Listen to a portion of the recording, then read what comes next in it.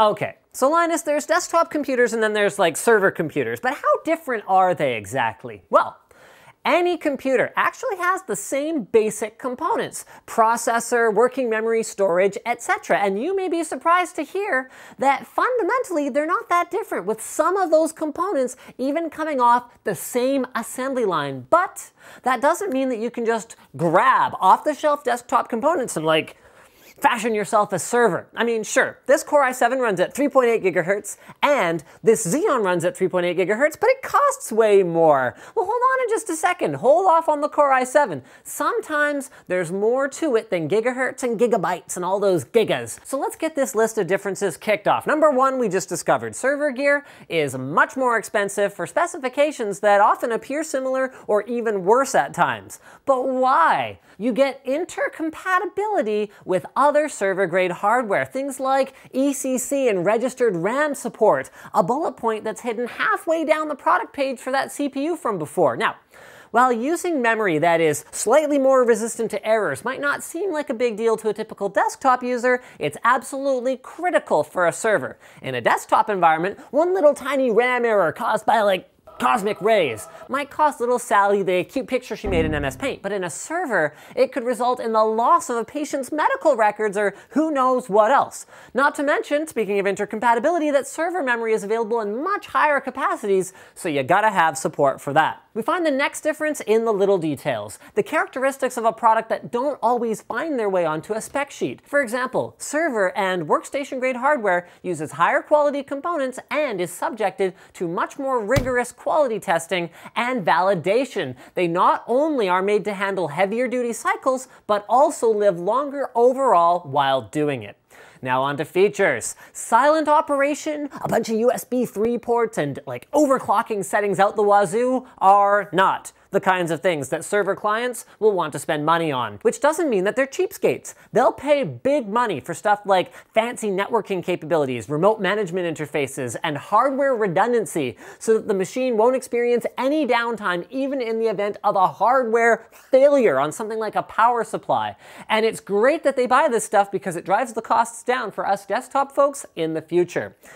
So my next point actually ties at least partially into most of the others. Server hardware is optimized for different workloads. For example, on the desktop, our applications aren't heavily multi-threaded, so higher frequency processors with fewer cores work really well. But a server might run an operating system and software that takes much better advantage of multiple processing cores. So we might get much better results with a lower clocked server CPU that has more processing cores, or even with multiple CPUs to further spread out the workload. And then finally, there are the optimizations made for the environment in which a server will operate. For example, a consumer and enterprise-grade hard drive might share much of the same technology, it's a bit of a recurring theme here, but a server hard drive is much more resistant to wear and tear from vibration, something that doesn't matter for a drive sitting in a desktop by itself, but that is critical for a drive that's surrounded on all sides by other drives spinning and clicking away doing their own work.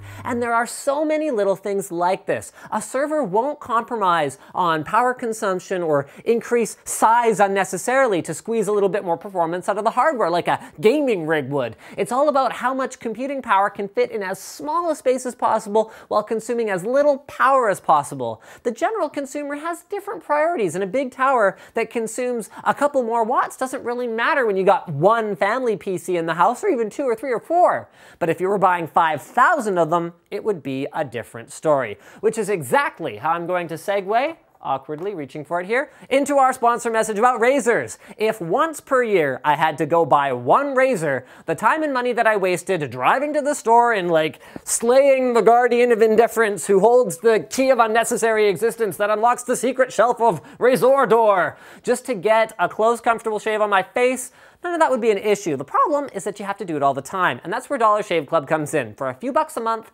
Dollar Shave Club delivers razors straight to your door every month without any hassle or BS. The blades are Well, they're that. The service is prompt and the quality is as good as or better than the brand name ones. Join the club now at dollarshaveclub.com/Linus and check out their shaving supplies as well as their One Wipe Charlies, which are peppermint scented butt wipes for men. They're really great. I've been getting all kinds of compliments on the smell of my butt since I started using them.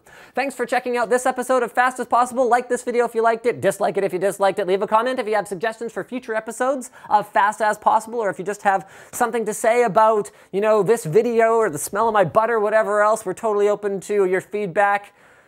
Actually, maybe we should avoid that last topic. I don't want this video to get flagged for inappropriate content. It's like, wow, that's the most amazing butt ever. And I think we're done here. Don't forget to subscribe to Tech Quickie for more videos like this from me and the rest of my team.